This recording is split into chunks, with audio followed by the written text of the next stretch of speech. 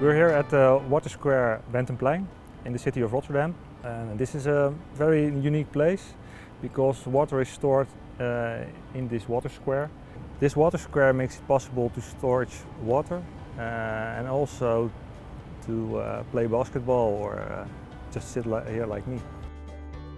So we want to protect ourselves from flooding, but we also need the extra water in dry periods. It's hot in this city like on days like this, and if we store this water in during heavy rainfall, we can reuse it in dry periods.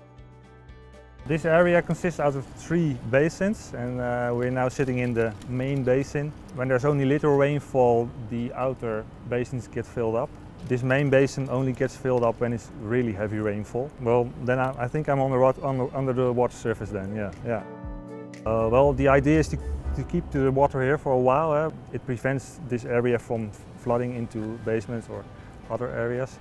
And after that, the water gets pumped out into our water system. Then it's back in our system and we can reuse it for the plants.